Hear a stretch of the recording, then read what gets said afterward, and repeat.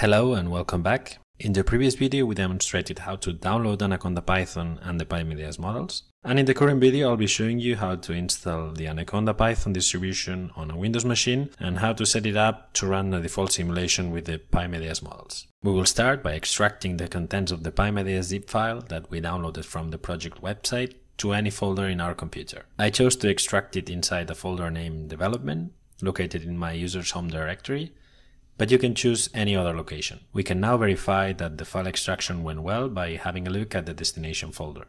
Everything looks fine, so we'll now proceed to install the Anaconda Python in our computer. To do so, we go to the folder where we downloaded the installer and double-click on the exe file. This will load the Anaconda installer. We use the recommended parameters and finish the installation.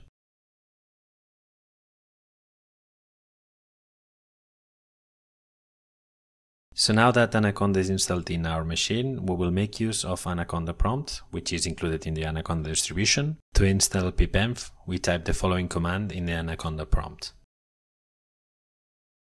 The installation process succeeded, so we can already move to the pymedeas folder using the cd command.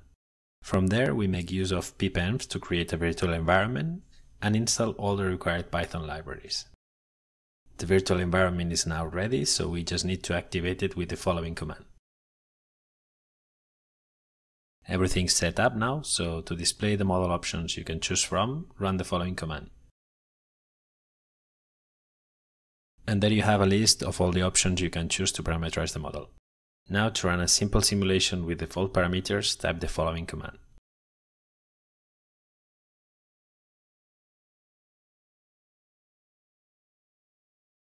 And the simulation will start.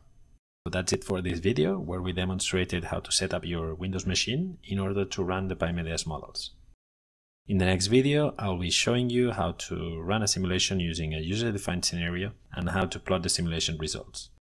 Thank you for your attention, and if you have any questions or comments, please leave them in the Medeas website forum. Bye!